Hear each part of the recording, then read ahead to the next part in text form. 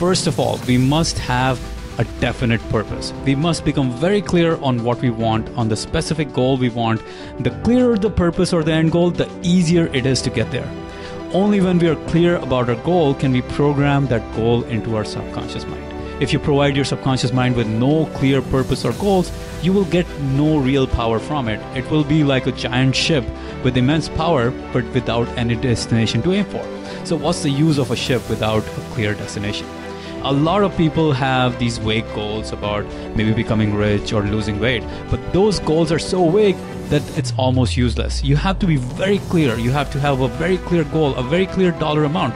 That will help you harness the power of your subconscious mind, because it allows you to focus your effort and it gives you a clarity of direction, clarity of making decisions.